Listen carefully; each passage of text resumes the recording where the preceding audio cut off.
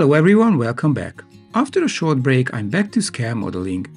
I wanted to start the Soffit Camel from Eduard in 1/48 scale, but when I opened the box and I checked the sprues, I realized that Eduard offers all 4 engines this aircraft has used over the years.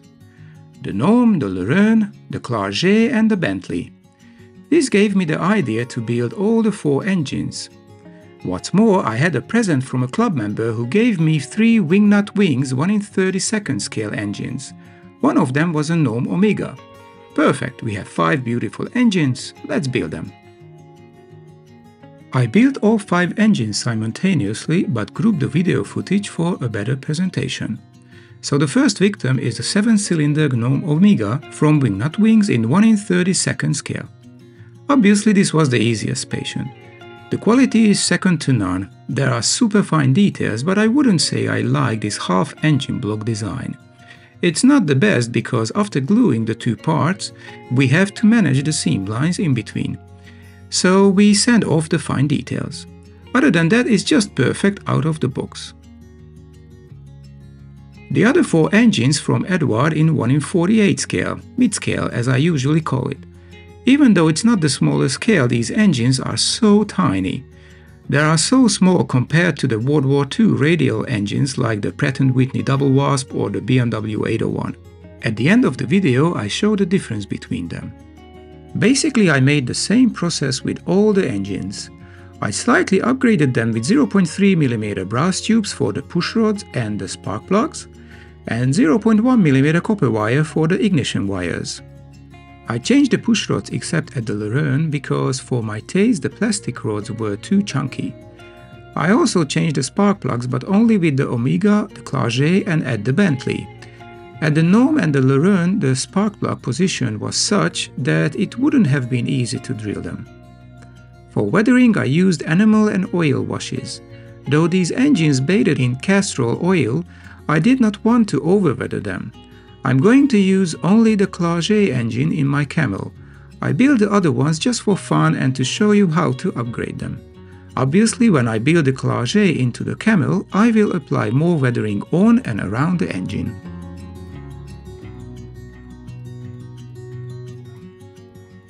The Gnome 7 Omega, or as commonly called Gnome 50, is a French-designed 7-cylinder rotary aero engine. Called it Gnome 50 because it produced 50 horsepower from its 8-liter capacity. The engine was introduced in 1908 and first flown in 1909. Henri Farman installed the engine in his biplane, which maiden flight was in April 1909. More than 20,000 Gnome of different models were made by the end of World War I. Interesting, the very first, the serial number 1 engine is on display at the National Air and Space Museum in Washington, D.C.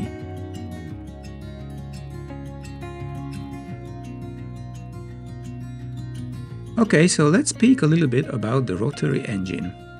The rotary engine is basically a standard 4-stroke engine with the cylinders arranged in a star shape.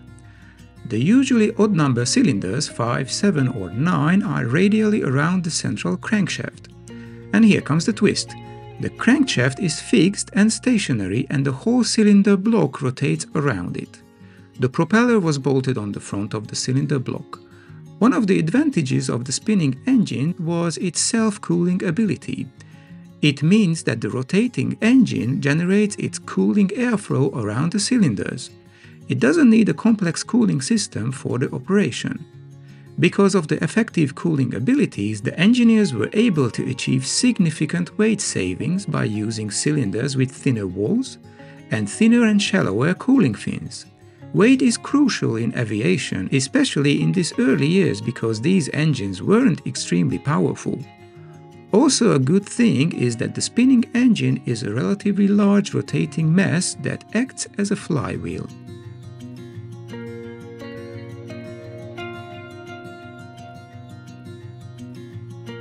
However, there were downsides of this design as well. There was no oil system to lubricate the engine. The way of lubrication was genius but quite primitive. The lubrication system in rotary engines is a total loss type that pumps castor oil into the fuel-air mixture just as in 2-stroke engines. castor oil is preferred because of its excellent lubrication qualities and inability to dissolve readily into the fuel. During each hour of flight, gallons of castor oils are sprayed into the air.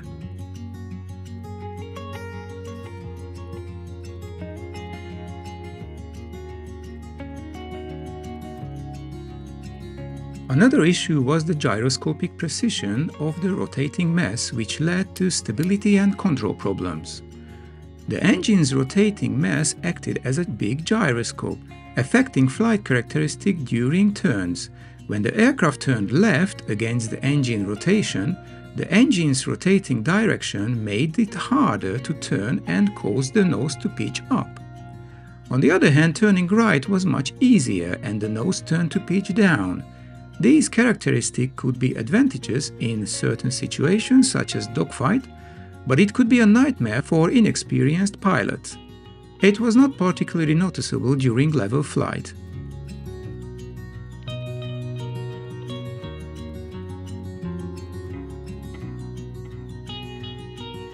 All in all, the rotary engine was widely used during World War I but quickly reached its limitations.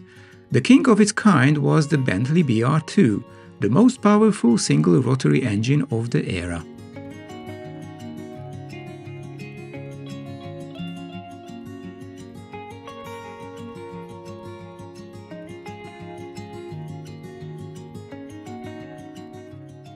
The Gnome 9B was a very simple design. It had a single exhaust valve operated by a push rod on the cylinder head. On the other hand, the pressure-opened intake valve was in the piston crown, and it would open by inertia during the downstroke and allow the fuel-air mixture to enter the chamber from the central crankcase. There was no throttle control on this engine. The pilot could only control it by turning the ignition on and off, on and off. Because of its simplified design and fewer moving parts, this engine was reliable, but it was tricky to operate, especially during landing, compared to the other rotary engines. However, the simplified design had several drawbacks. The cylinder heads had to be removed to maintain the intake valves, and this engine was very thirsty as the intake valves could not close or open in an optimal time.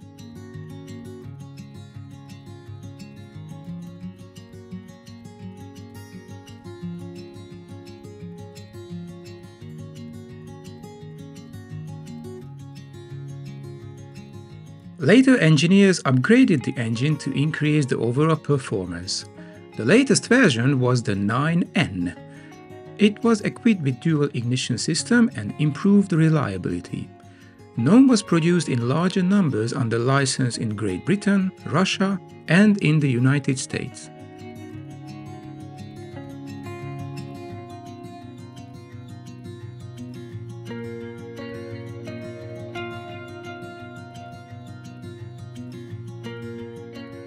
Another French-designed rotary is the Lorraine.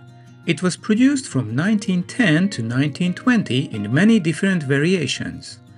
During World War I, it was used by every air force because before World War I, the licenses were sold to Great Britain, Russia, Italy, and Germany, and many other countries. Iconic World War I aircraft used this power plant like the Newport fighters, the Soviet Pup or the Soviet Camel, or its famous rival, the Fokker DR-1. So it wasn't rare to see a dogfight between a Camel and a Fokker equipped with the same engine. It was the same as all rotaries, fixed crankshaft and rotating cylinders. One of the main differences between the Lorraine and the Gnome was the mounted carburetor on the shaft, and the fuel-air mixture was piped to the intake valves by a copper tube. In some versions, these copper tubes were at the front of the engine, while in other variants these tubes were behind the engine.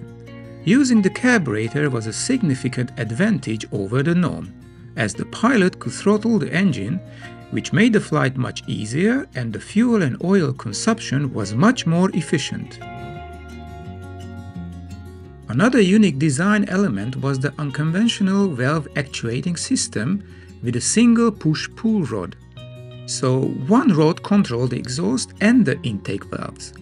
When the rod moved up, it opened the exhaust valve, and when the rod moved down, it opened the intake valve. This system reduced engine vibration, however, it limited the power output as it prevented valve overlap. Valve overlap is an important setting. After the piston reaches the top position during the exhaust stroke, some exhaust gases may linger in the cylinder.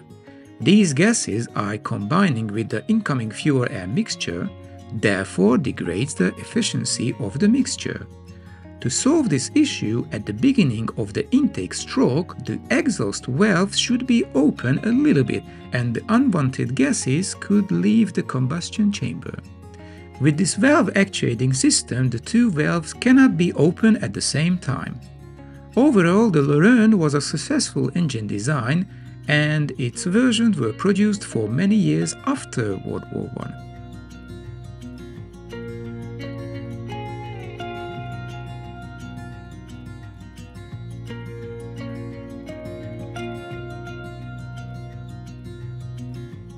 The Clerget 9B is another famous rotary designed by the engineer and inventor Pierre Clerget, produced in France and under license in Great Britain. Pierre Clerget designed engines mainly for airships. He had a famous four-cylinder water-cooled 9.9-liter engine that produced 100 horsepower, and the weight-power ratio was excellent for this engine. Pierre Clerget wanted to design an engine that was small and lightweight but powerful enough. The rotary engine met his requirements, but he wanted to design something better than his rivals. He created two basic models. A 7-cylinder model was around 60 horsepower and had 12 liters of capacity, and it was only 100 kilograms. The 9-cylinder version, the Clerget 9A, was a bit over 100 horsepower and had a capacity of 16 liters. These engines were quite thirsty. They consumed over 40 liters of fuel and 5 liters of oil per hour.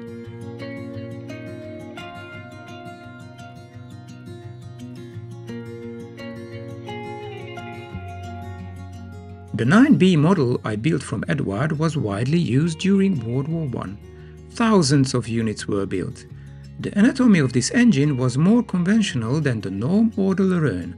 Its cylinder head was more traditional, with two separately operated valves, one for the intake and one for the exhaust. An induction pipe behind the cylinder carried the fuel-air mixture from the carburetor. He designed two magnetos with two spark plugs for safer ignition. This design was more advanced than the Gnome and simpler than the Lorraine. Many engine components, including pistons, were made from aluminum alloy, which made the engine lighter.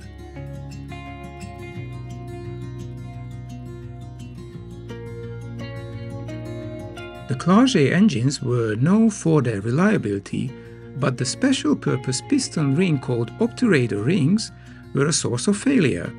The purpose of these rings was to block heat transfer from the combustion area to the lower part of the cylinder, but they often got distorted and had a short lifespan of just a few hours. Like the Lorraine, the Clerget featured a throttle for engine speed control. Although the engine was powerful and reliable, it was quite expensive to produce compared to the Gnome or the Lorraine.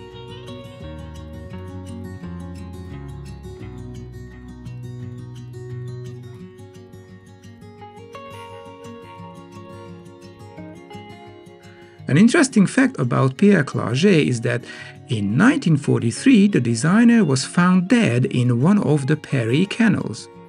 The circumstances are unclear, probably he committed suicide.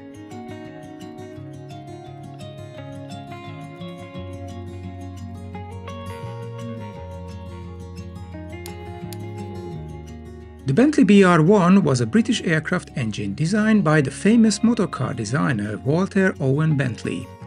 During the war he was served as an officer in the Royal Navy. He was a liaison officer between aero engine manufacturer and the Royal Naval Air Service. Bentley was dispatched to Guinness's factory in London, where the Clerget 9B was license produced, to improve the engine's reliability. Unfortunately, their collaboration was not without problems. Guinness's management disagreed with Bentley about technical questions. As a result, Bentley left Guinness and moved to work with Humber Engineering. It was a bare move because up until that point, Humber produced only bicycles and field kitchens. Designing and producing an aircraft engine is slightly different from designing and producing a bicycle.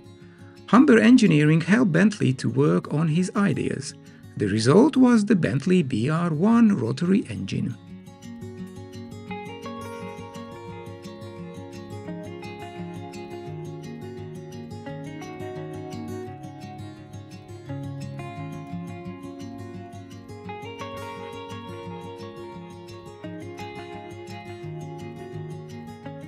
The BR1 looks quite similar to the Clerget 9B, but he improved the cylinders and increased the stroke, which allowed more power.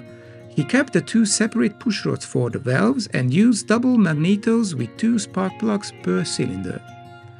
The engine was known as AR1 Admiralty Rotary 1, but later rechristened to BR1 Bentley Rotary 1. The BR1 became the best engine for the Camel, but they couldn't build enough, though the BR1 was considerably cheaper, about 2/3 of the price of the Clerget 9B. At the end of the war, he designed the BR2 engine, a bigger, heavier and more powerful rotary that performed around 230 horsepower.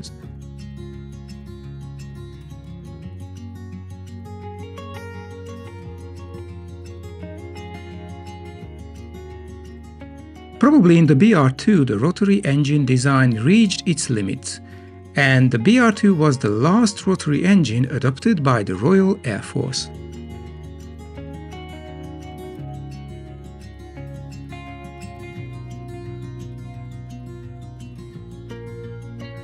It's an interesting story that even though the BR1 was named after its designer, inventor Bentley, Bentley didn't hold any commercial rights after his creation because during the war, as a Navy officer, it was his duty to improve aero engines. However, in 1919 he was awarded with a single payment of £8,000. After the war, he founded Bentley Motors Limited and became a successful automotor designer.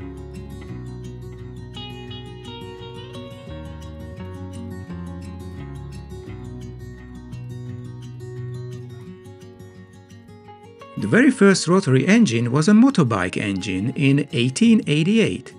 Félix Millet had patented it, and the 5-cylinder rotary was built into the rear wheel of a motorbike. The first rotary engine used in aviation, produced in significant quantity, was the Gnome Omega.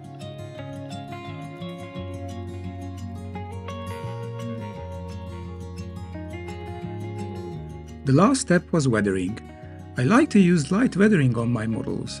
Though these engines bathe in castor oil, I use light weathering on them according to the pictures and the videos that I saw in the internet.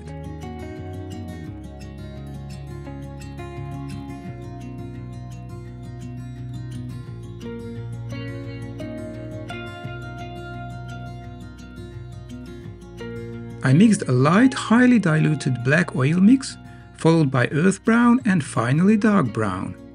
I prefer a diluted mixture of oil or enamel because I can apply it layer to layer, and it's easier for me to control how much effect I want to achieve.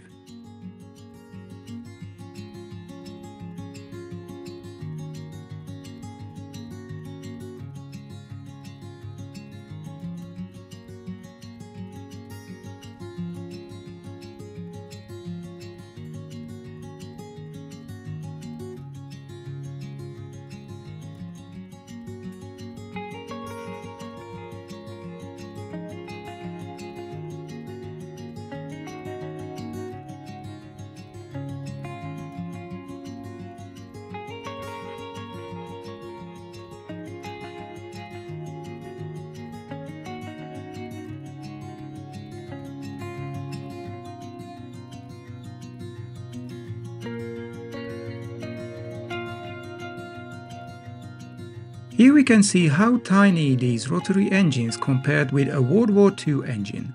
This is a Pratt & Whitney double wasp that I built a while ago, and the other one is a Japanese Sake engine for my Future Zero project.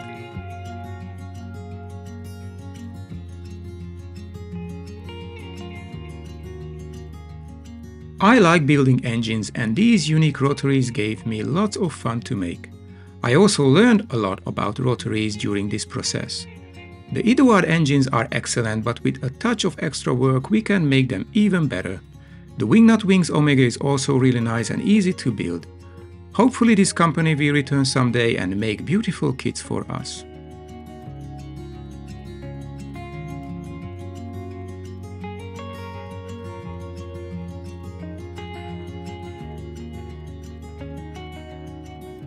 If you enjoyed what you've just seen in this video or in my videos, please hit the like button and click subscribe with the little bell and you won't miss the next episode. What's more, share my channel with your modeler friends. It really helps and keeps my motivation high. Thanks for watching and see you next time.